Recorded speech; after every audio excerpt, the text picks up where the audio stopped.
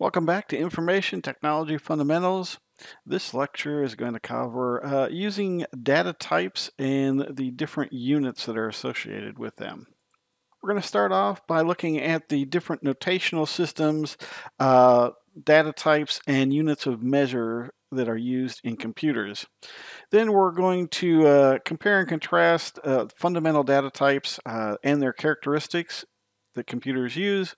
And then we're going to discuss the importance of data and ways that companies can use to make business decisions.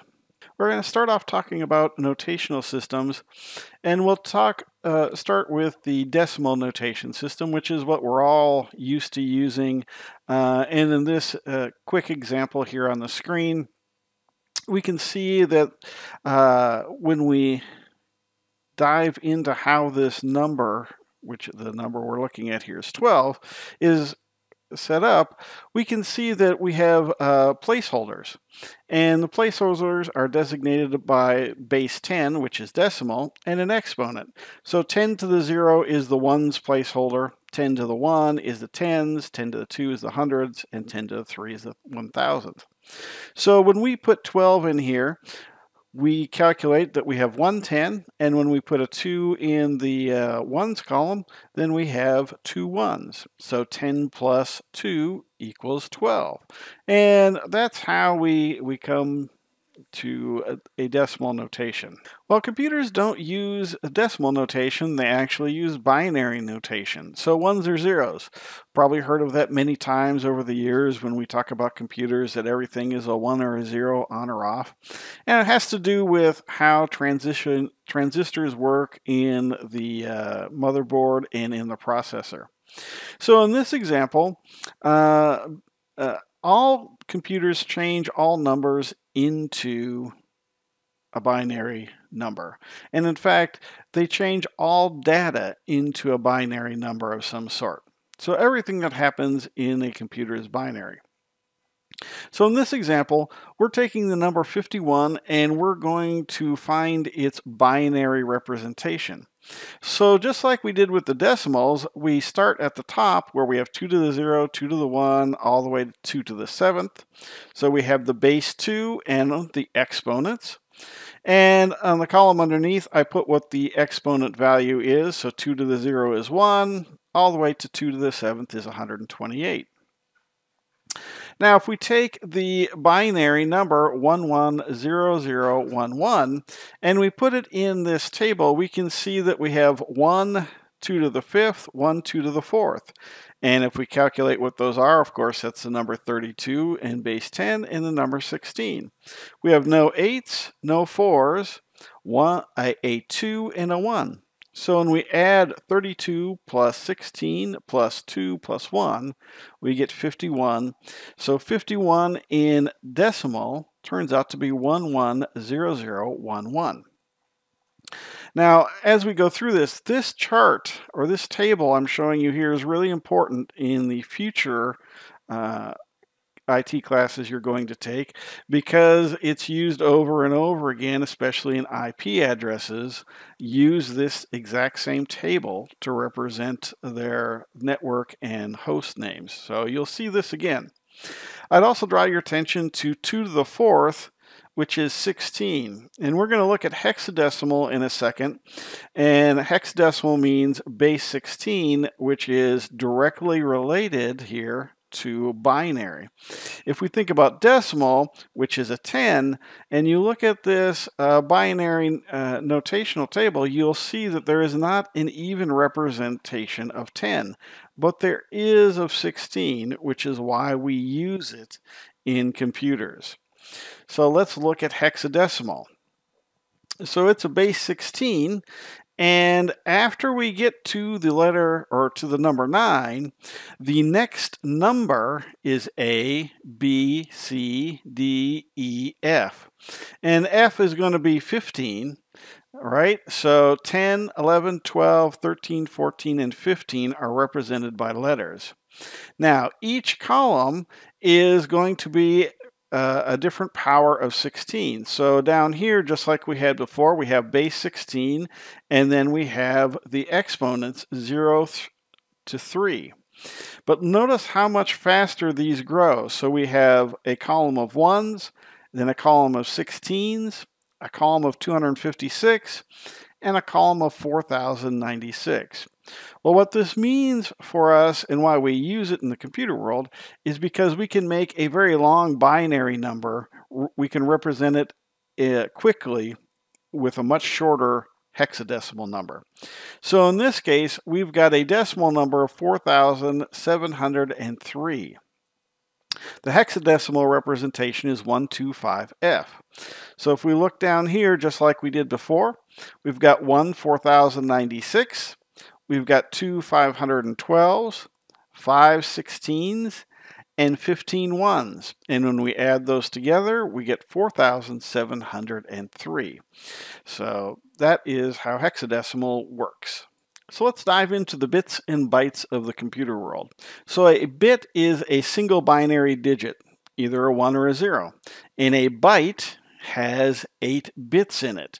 If you remember back to that table I showed you, it had 8 entries in it, 2 to the 0 to 2 to the 7th. That's going to be a byte.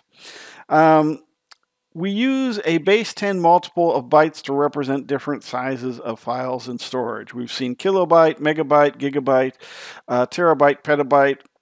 So those are representations of storage sizes. But the reality is that our storage, our hard drives, our solid state drives are actually stored in base 2. They have to be because everything is binary. So while up here we talk about a kilobyte, the reality is if we bought something that was a kilobyte, it would actually be 1024 or 2 to the 10th. So we have a little mismatch in how we describe storage and sizes, but the kilobyte through petabyte are rough estimates. If you want to know exactly the size, you would have to look at the kibibyte, mebibyte, or gibibyte. Now we'll switch gears and look at transfer rates or speeds or throughput, whatever you want to call it, and they're going to be represented with many of the same sounding units. Here we have kilobytes, which would be 1,000 bits per second, megabytes, 1,000,000 bits, gigabytes, terabytes, and these will always be base 10, and there's no kind of crossover like we saw with storage. And of course, we're all looking to get gigabyte service, internet service at our house, right? The processor, on the other hand, has a few another designation, which is the time cycle given in hertz. 1 hertz is 1 cycle per second. And in the original CPUs, that means it carried out 1 instruction per second. So if we look at the clock speed per second, that gives us a rough indication of how much work a processor is doing. Typically, we'll see right now that most processors are given in gigahertz or 1,000 million cycles per second. But one of the big changes in CPUs is allowing them to do more than 1 instruction bit per cycle, which of course would greatly increase their work. In the computer, we've got several different data types that we need to be aware of and that are referenced both in programming and how things are stored elsewhere on the computer. So first, let's talk about numbers. We have integers and floating point numbers. Integers are whole numbers. They don't have anything after the decimal point. And floating point number are decimals. The reason why we differentiate these in the computer is the amount of room that's required to store an integer is quite a bit different than the amount of room needed to store a floating point number. So that's why we make a differentiation between the two. And then we have Boolean values, which is actually the smallest data type we can have, and that's either a 1 or a 0, so it just takes up 1 bit. And then we have characters, single characters such as an A sitting all by itself. On an upcoming slide, we'll look at how those are stored in a little more detail. And then we have a string, which is a bunch of characters or a collection of text characters stored together at once. So here on this slide, we're looking at how characters are stored. And in particular, you'll see on the right side of the screen, we have the ASCII table of all the numbers and representations. Now, if we recall, a computer is going to store everything as 1s and 0s or numbers. So the as key is showing us the binary number associated with each of the letters in the alphabet. And we can look on here and we can, if, for example, if we wanted to find the letter A, it's over here. Its a decimal number is 65. And here is the binary representation, 1000001. And then if you look at B, it's the next one up, and so on and so forth. So ASCII is used frequently. However, Unicode is a more flexible system that gives us international alphabets and a lot more characters that are possible to be used. For companies, data is an asset. Maybe we would even call it intellectual property. So they must invest in security to make sure that their data is not stolen or otherwise compromised. So when we think about security, we'll look at data through a lens of what we call CIA, which means confidentiality. No one else can see it. Integrity. Nobody can change it who's not supposed to. And availability. Who has access? The people that have access to it have access to it. So they'll look through that lens and determine what controls they're going to deploy to protect the assets. They'll also use that to predict a return on security investment. Should we spend the money to protect it? How much money should we spend? And along with this, we're always looking at a risk assessment to determine if what we're doing is working or if we need to do something else. So what are some of the security controls we can put in place? Well, many of you have heard of most of these. Back up our data. Make sure that that we have a backup. Typically, we'll hear something called a 3-2-1 idea, which is 3 copies of the data, 1 offsite and 2 onsite. Then, to protect the data, we're going to control who has access to it through permissions, usage restriction, the use of encryption, and the use of firewalls. And lastly, we want to make sure our network is robust enough so that our data has high availability to those people that need to use it. Along with our data, most of it will be classified as intellectual property. We'll frequently hear it abbreviated as IP. We have copyright, which are things like, in the computer world, programming, books, videos, audio. It's automatically granted to the author when you make something. It applies to the work. A trademark, on the other hand, is, for example, the name and logo of a company.